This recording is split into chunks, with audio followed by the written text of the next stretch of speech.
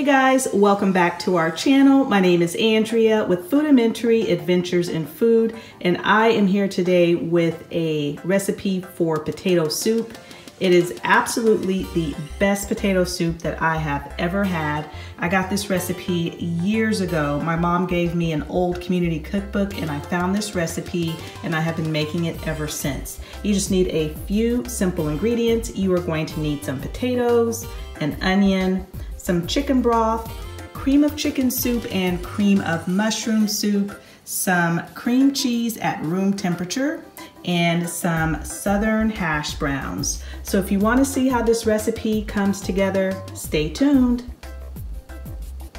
So I have peeled my potatoes and I'm just gonna chop them up. I have a bowl of water sitting here to the side. After I chop my potatoes, I'm going to throw the diced pieces in here. That will prevent them from getting brown while I'm chopping up my onion. And then as far as your onion is concerned, this is a large onion. Use as much as you want. I'm gonna use about half of this, but again, it's totally up to your taste. So let's get started.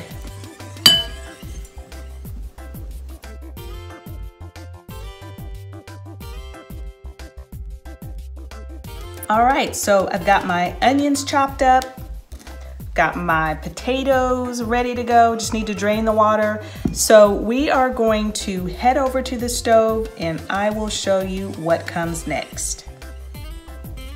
So I have my burner on a medium heat and I am just going to drop in my frozen hash browns.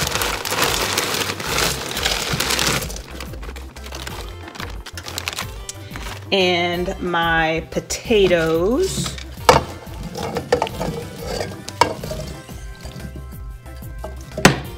And my onion. And my chicken broth. So I only had one container of this chicken broth. So I had some bouillon, so that is what I'm using to make up for the rest. And you're just gonna drop your stock in.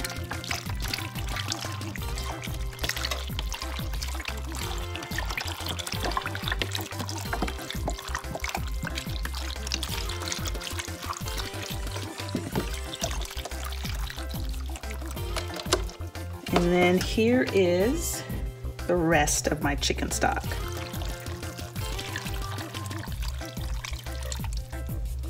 So I am just going to let this simmer until the potatoes are nice and soft.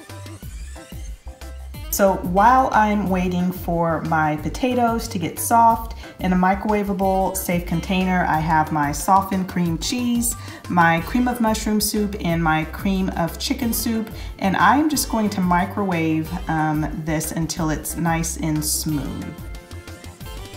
So the potatoes have simmered for about 35 minutes and the raw or the fresh potatoes are fork tender right now.